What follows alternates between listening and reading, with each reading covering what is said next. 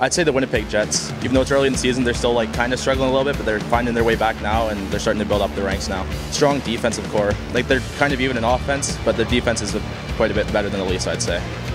Need to build on it a bit more before the trade deadline. Tampa Bay Lightning. They're all-rounded team. They got scoring. They go through 4 lines. A lot of speed. Their defense is really up to par. They got likely 2 to 3 top defense in the league with Hyman and McDonough, and their goalie is really good.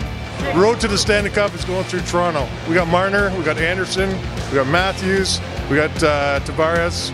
We're a team of superstars. I don't think anybody's going to beat us. I'd say it's Nashville. Nashville, I think, is going to be the toughest team to get to the playoffs for. Yeah.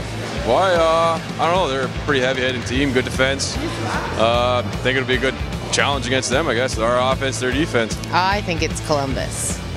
That's why. I don't know. They just have a really good team and some good players and some high points scored by those players. So I think that's one of the competitors.